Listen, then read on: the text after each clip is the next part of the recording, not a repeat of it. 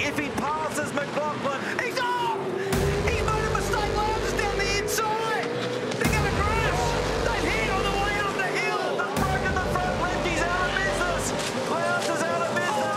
A post-race pit lane penalty for car number 17 for a driving infringement. Jamie Whitcomb is champion. He was clearly devastated by the end of 2017 and what happened there, and he really shattered him because he knew he lost, as he even calls himself, the unlosable title. Something that we'd all dreamed about that Scott could do. We knew he had the ability to do it, and we felt that the year before he was completely robbed of it. Less than 2.6 kilometres. But now it's all about this young man. The crowd's reacting. McLaughlin is about to overcome the horrors of Newcastle 2017. Take a bow, Scott McLaughlin. Selfish to say that I certainly had some water run down my eyes when I saw him coming around for that last lap, that's for sure. He never has experienced an emotional period like that ever again. It was something very, very special. Big celebration, big result. 365 days later, Ryan Story said it, it's redemption.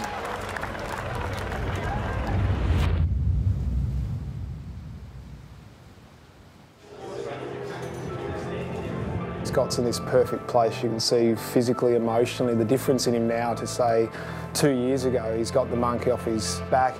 Keep an eye out for McLaughlin because this is going to be pretty speedy, and he's done a 29.5, adding to this string of extraordinary pole positions at this location. It's been unbelievable. After winning the 2018 championship, he seemed to has risen. He's gone to a different place. That's 8 pole positions in a row here at Phillip Island. I think you've got 10 of the last 14. What is it about Phillip Island and you that are just working so in sync together? Being a good frame of mind and know what you want from the car, and I feel like the last 3 years I've had a car that I've got everything out of it. Congratulations once again. Thank you, cheers. It took him to a new level. He's more professional, he's more relaxed, he's in a happy spot. He's in a very special place because, you know, this is a year that he's going to get married, so he's found the love of his life. Certainly could see the improvement in Scott.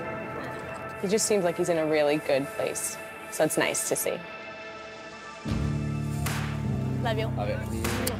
He's just in a great place, and we're enjoying the journey as much as what he is.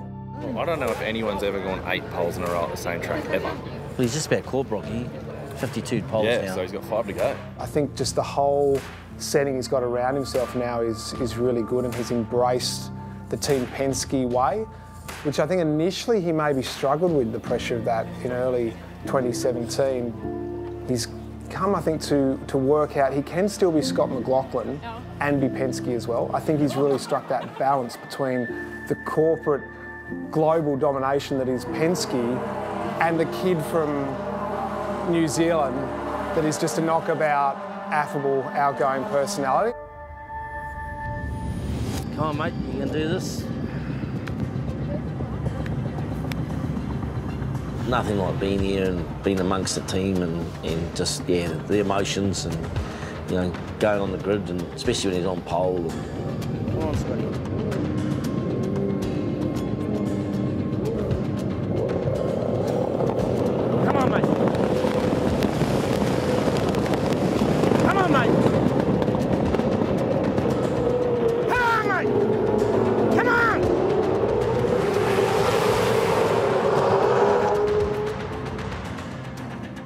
It's always nice to have Mum and Dad around, like, just like the old days, you know, when me and Dad, we used to go to, like, karting and together in the trailer, and it's just, like, really cool to have them around, and especially, you know, Mum gets nervous, and Dad, who's probably more competitive than I am.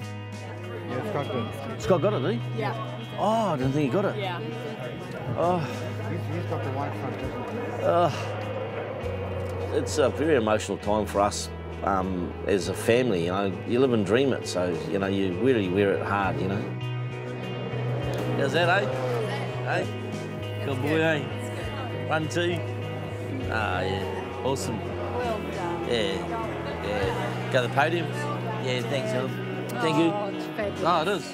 He enjoys us being here and having the family involvement with him. It's pretty special to him and it's pretty special to us. They really helped him get to where he is. So for him to be able to win, and even if he doesn't win, just to see their smiles, it's just so nice. Good. Hey, high five. What are you doing? Come on. Come on.